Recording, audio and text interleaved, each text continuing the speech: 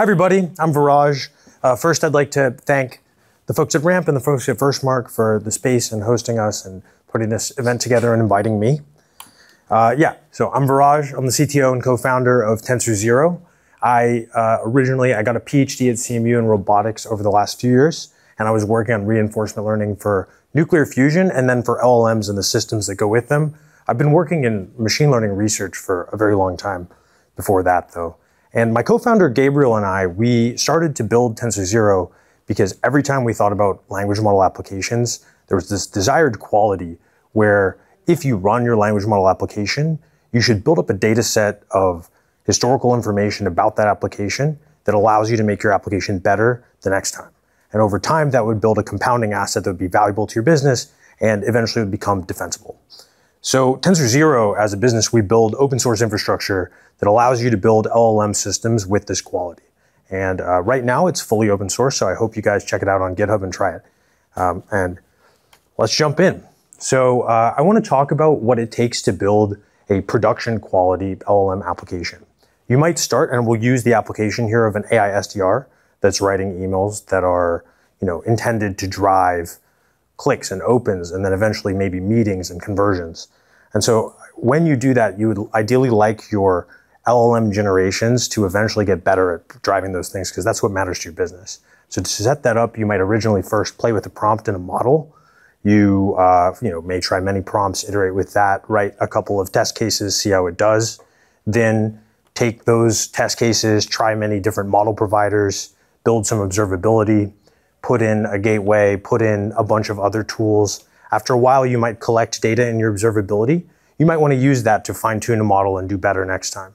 Once you're in production, you're observing that model, you're trying different prompts. You need a way to manage the different experiments you run. There's a lot of complexity that goes into this, is what I'm saying. Eventually, you might try inference strategies. There's a lot going on. And there are a number of point solutions that help you handle each of those cases. So you may have like an observability tool, you may use a fine-tuning API, you may try RLHF with some provider, you might use OpenAI's O1 for inference time optimizations, etc. But those things don't really play nicely together. And here at TensorZero, we hope to build infrastructure that solves that problem in a free way, where you can keep that data in a database that you control and use that to drive these optimizations in general for your company. And so what we're building here at TensorZero is a learning flywheel that unifies machine learning operations. So you integrate with one API as a gateway, where it connects with every major LLM provider as well as the open source serving frameworks.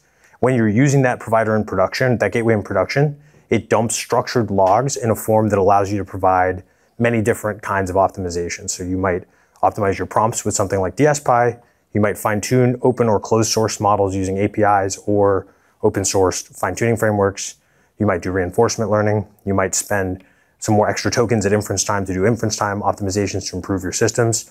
All of that comes out of the same database in the same data model. So you don't have to worry about doing ETL or duct taping tools together or switching around, and you can try things really quickly.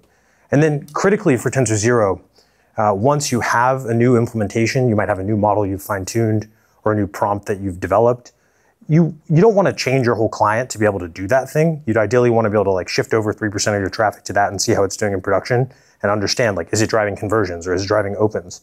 And so we think about this as a distinction between the interface and the implementation. So you might think of a language model call as a remote procedure call where you send business variables to a gateway, and then eventually you get back business variables. And whatever happens in the middle is an implementation detail, meaning that if you're using GPT-4 with prompt A or Claude with prompt B or some other complicated strategy with prompt C, you eventually get the same interface for your client code, and you can see which one of those things works best in practice.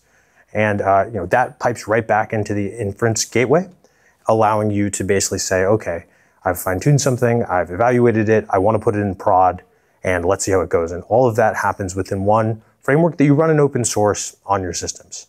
So there's no lock-in in that sense. I want to show you something that I've been really excited about lately. As a reinforcement learning guy, you always read these language model papers and they come with tables. Tables meaning that there's a static level of performance that you've achieved by like pre-training and then post-training your language model. And I find that a little sad because reinforcement learning papers, you always see this nice curve that goes up and to the right. and you see a model that gets better in real time as it accumulates experience and learns from it. And we don't really see that with language models today. So I want to show you just a really simple example of how TensorZero unlocks this, and it happens in real time. So this problem is really simple named entity recognition problem on a standard academic data set. So it actually is like more like a supervised learning problem. But really like the point that I would like to make with this example is that there's some ambiguity in what the correct answer is here. If you'll notice the organization that it pulled out of the text is New York City's Columbia University.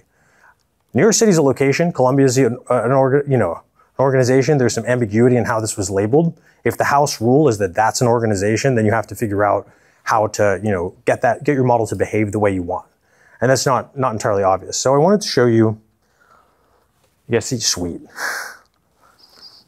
So we basically here have set up a pipeline where you see the y-axis of this chart is the similarity with the ground truth data. So you want that to go up. And then here are two lines basically where the blue one is GPT-4o Mini with a standard prompt.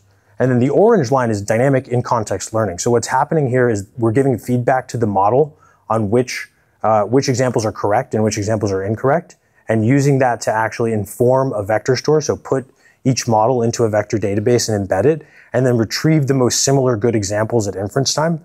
And so as I'm talking right now, this system is actually improving and learning how to get better at this named entity recognition task using the labels that it's getting. And so this is obviously a really simple toy example that we're doing so that you guys can read and see, but this actually works for a really general mixture of problems where you might be able to try that on your own, AI SDR application, or your product manager might want to make annotations about what is good and bad behavior. And the same type of thing is possible to unlock. And you can do this like very, very quickly without having to retrain a model. Of course, if you have the budget and the time and the data to retrain a model, you can also do that through TensorZero or otherwise, and you'll get much better performance from that. So there's a kind of a take that this is a very dynamic system. You have many possible tools you can use, and the appropriate tool is dependent on your budget, how much data you have, and also dynamic as the field changes. And we want to enable that with TensorZero. So I think that kind of points me at the takeaway that I care about in this talk, which is that the answer is not obvious in any LLM question. When you ask me what is theoretically the right way to make my model work better, there's always a lot of things to try. And I think the takeaway here is that you should be empirical, agnostic, extensible about how you try your LLM. How do you try to improve your LLM systems? So you might want to work on the prompt if you have very few examples. Over time, if you accumulate more data, or a new fine-tuning technique comes out, or a new open source model is released, or they let us fine-tune 3.5 Sonnet, you might look at actually updating the model weights.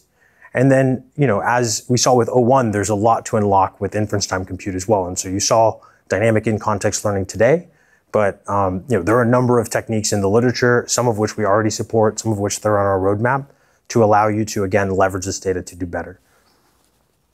I want to talk for a little bit about why this is an important problem and what you should take away about the future of machine learning, even as the models get stronger. I think the takeaway here is that if you took a smart person in the audience and had them do a totally new job, write insurance claims that Kaiser will accept for medical bills, you're not going to be perfect at that the first day. No matter how much you've been pre-trained, how smart you are, where you went to school, etc., you're going to have to learn from the experience of getting the feedback from those claims and learning what works.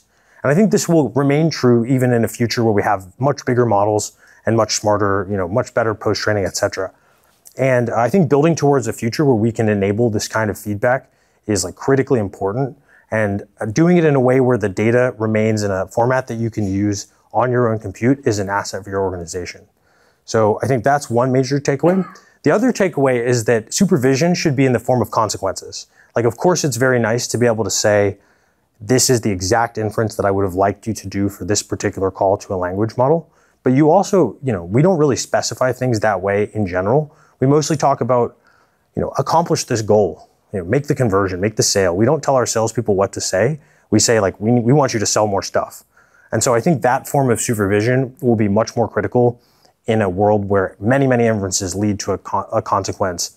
And we're not able to say, oh, inference number 436 was bad because of this reason. And so I think TensorZero is built for that vision from the ground up. It's open source, it's free. You should try it. So if you have any questions about that, feel free to reach out to me at that email. If you want to play with the software, it's open source on GitHub, and you should try that. And if you're interested in working on open source software where we're taking a reinforcement learning approach to LLM systems and building LLM systems that learn from experience, check out our jobs page. Thank you so much.